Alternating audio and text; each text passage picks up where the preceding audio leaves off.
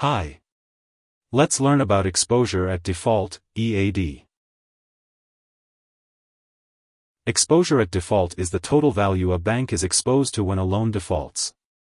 This means it's the predicted amount of loss a bank may experience if a debtor is unable to repay a loan. Banks often use EAD to determine their overall default risk, and it's a dynamic number that changes as a borrower repays a lender.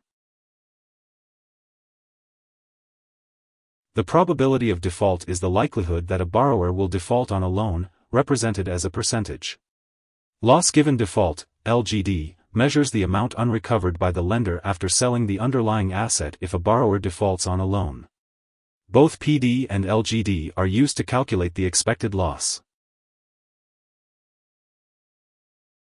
The 2008 financial crisis, prompted by the bankruptcy of Lehman Brothers, illustrates the significance of exposure at default. The crisis led to international regulations aimed at reducing exposure to default and improving banking sector's ability to deal with financial stress, ultimately preserving financial stability and avoiding cascading defaults due to overexposed lending positions. Exposure at default is the predicted amount of loss a lender may incur if a debtor defaults on their loan. It is a measure of what the bank stands to lose if a borrower is unable to satisfy their debt obligation. There are two main approaches to calculating exposure at default, the foundation approach and the advanced approach.